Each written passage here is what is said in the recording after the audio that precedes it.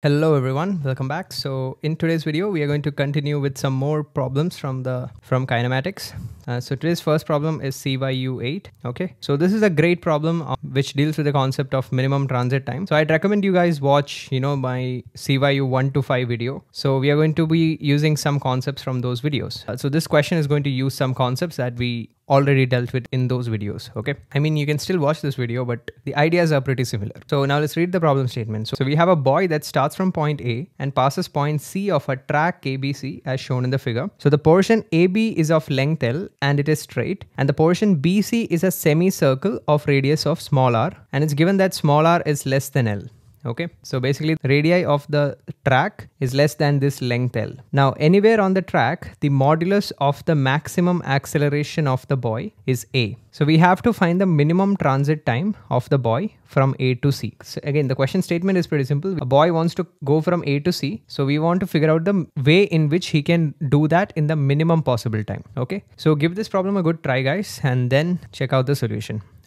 Okay, so the basic concept is that if I want to cover ABC distance the fastest, then I have to make sure that I cover the distance with the maximum possible speed. This is very straightforward because distance is nothing but speed multiplied by time. So if you want to minimize, as the distance is fixed, if you want to minimize time, then the speed with which you are covering the path should be maximum. Okay, but the thing you need to keep in mind here is that there are constraints here. So for the first constraint is that the magnitude of the total acceleration of the boy, it must be less than or equal to the value provided in the question, which was A, and this should be true all the time. Okay, so this is constraint number 1. So some of you may have started the problem saying that, okay, so if I want to cover A to be the fastest, what I will do is so let's say this is the VT curve. So you'll start with 0 velocity and you will keep accelerating with the maximum possible acceleration till the total distance AB is covered, right? So in that case, we're just moving with constant acceleration from A to B, right? So the velocity V is going to be root of 2AL, okay?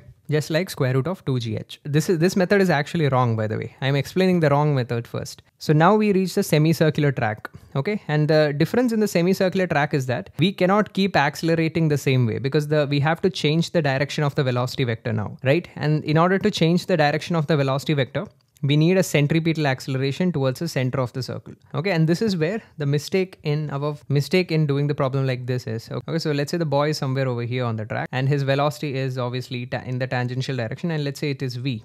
Okay, radii of curvature is R.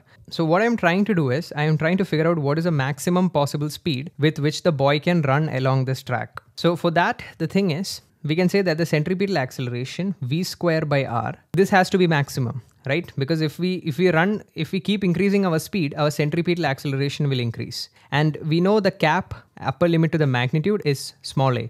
So this has to be less than or equal to A. The moment V becomes greater than this value, the boy won't be able to run on the track. Okay, so this is the same principle that we even use in the banking problems, right? So in order for the car to stay on track, there is a maximum possible velocity. If the car crosses that value, it will be pushed out of the track because the centrifugal force in that case is greater, right? Okay, so this is the important idea here. Okay, so basically the max allowed speed on the circular track, Vmax, is nothing but square root of AR. The guy cannot, like in any condition, cross this value. Okay, so now let's come to here. So basically here we assume that the guy was accelerating from A to B. Now the issue with that is that the velocity becomes square root of 2AL. Now it's given in the question that L is greater than R. So this value is greater than square root of 2AR, which is not possible, right? Because the max speed itself is square root of AR. So therefore the thing is, this is not correct. So let's just get rid of this.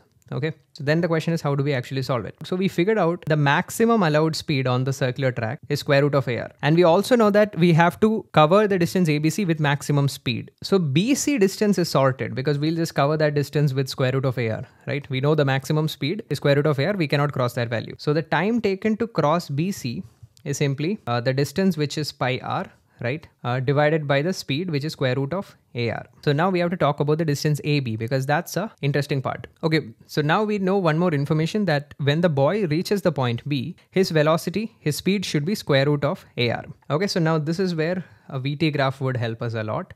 So let's just draw a VT curve. Starting point is the origin, right? And our ending point is also fixed. So I'm going to draw a horizontal line, and this horizontal line corresponds to V equals square root of AR. So this is where our graph should end. So let's just mark it with dotted lines. Okay.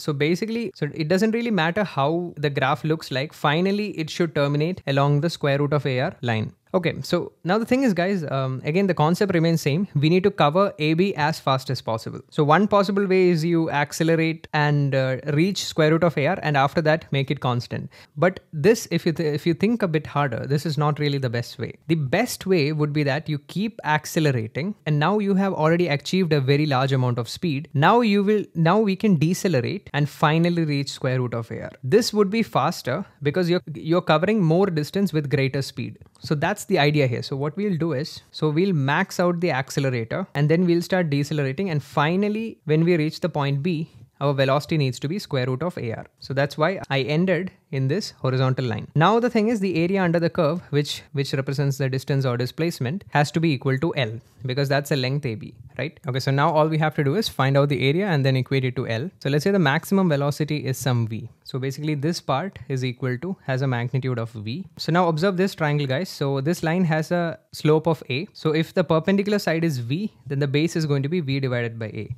So the area of this right triangle is going to be half BH, which is half V by A times V, which is V square by A. So now we have to add the area of this trapezium over here. So this side length is square root of AR and this side length is V. Okay, so now we need the distance between these two parts. For that, what we can do is, the height of this triangle is V minus square root of AR, right? So the base is going to be V minus square root of AR divided by A using the slope logic.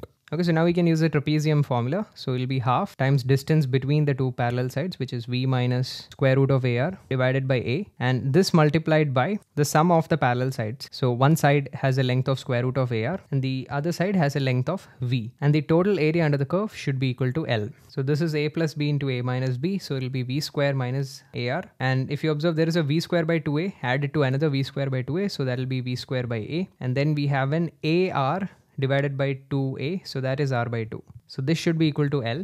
So which means from here V square turns out to be this particular value. So now guys, we have figured out V. So if we know V, we know the total time T, right? So the total time from A to B is V by A plus this value. So there is a 2V by A if you guys observe, and then there is a minus of square root of R by A. Okay, so now let's substitute the value of V into this equation.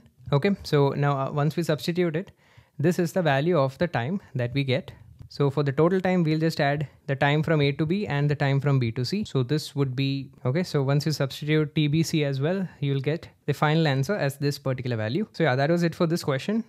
So basically the only thing here is that you need to keep in mind that you need to cover the path ABC with the maximum possible speed, but you need to also keep in mind the constraints. So, okay, and here the constraints was that we cannot cross a specific value for the circular track and the acceleration magnitude. So yeah, that was it for this question. So now let's move on to the next question. Okay, so this is question 9. So we have a fun drive in an amusement park that runs between two spots that are 2 kilometers apart. So you can think of this as a roller coaster that has to go from point A to point B. And for safety reasons, acceleration of the drive is limited to plus or minus 4 meters per second square. So we can both accelerate and decelerate as well. And the jerk, which is defined as the rate of change of acceleration, is limited to plus or minus 1 meter per second cubed. If the drive can achieve a maximum speed of 144 km per hour, find the shortest transit time of the drive between the spots. Okay, so here we have a lot of constraints that is given. So the maximum possible allowed speed is 144 km per hour. So if you multiply it with 5 by 18,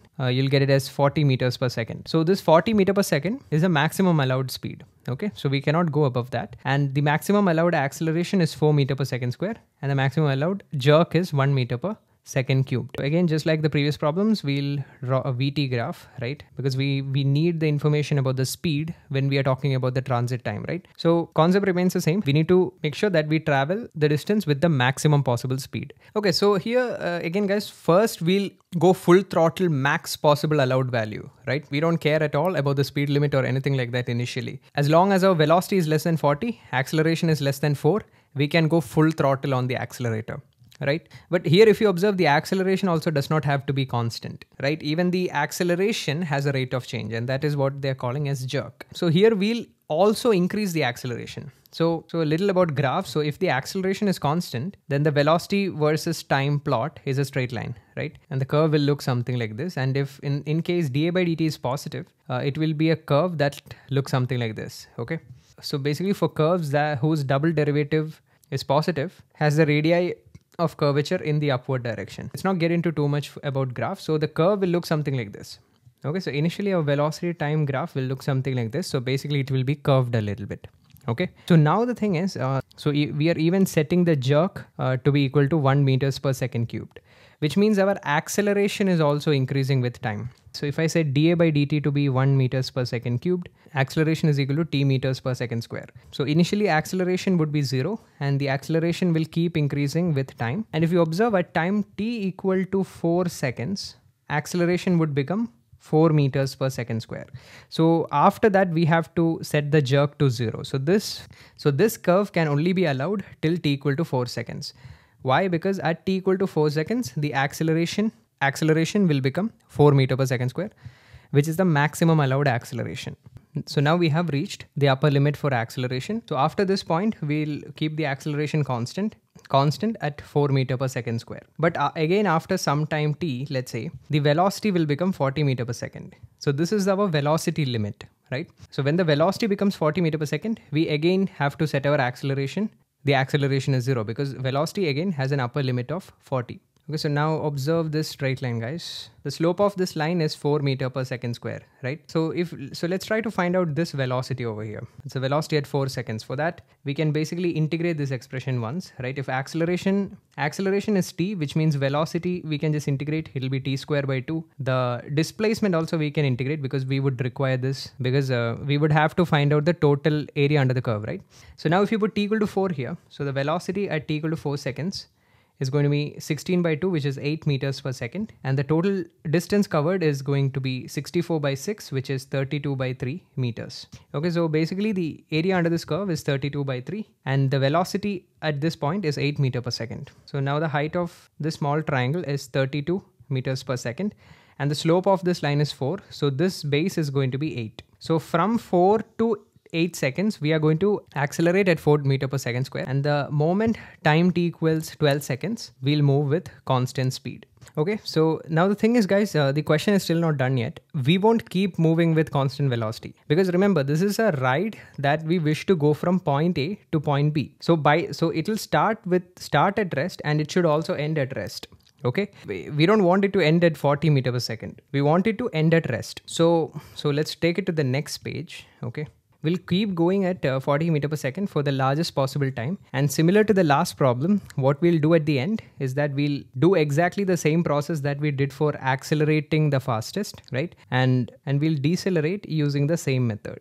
Okay, so basically the initial stuff that we did for accelerating to 40 the fastest, we'll do the same for decelerating to 0 the fastest, right? So by symmetry, all the areas are going to be the same. Right, this area will be equal to the area over here, which was 192, and this area will be same as this particular area. So now let's talk about this region over here. Okay, so let's say the time for which the ride was traveling with constant speed be delta t. So now all we have to do is find delta t, right? So the area under that rectangle is going to be delta t multiplied by the height of the rectangle, which is 40. This must be equal to the total distance, which is 2000 minus the 192, which was already covered, right? So there was a 192 here. We need to multiply it with 2 because another 192 is already covered here, right? Similarly, minus 2 times of 32 by 3. So from here, as you guys can see, we can solve for delta t. Okay, and once you solve it, the time delta t turns out to be approximately 64 seconds. Okay, so here also the concept is pretty similar. So we'll try to accelerate to the 40 as soon as possible, and then we'll keep traveling for the largest possible duration with the largest possible time, and we'll try to cover as much distance as possible with the maximum time, and then we'll quickly decelerate to 0.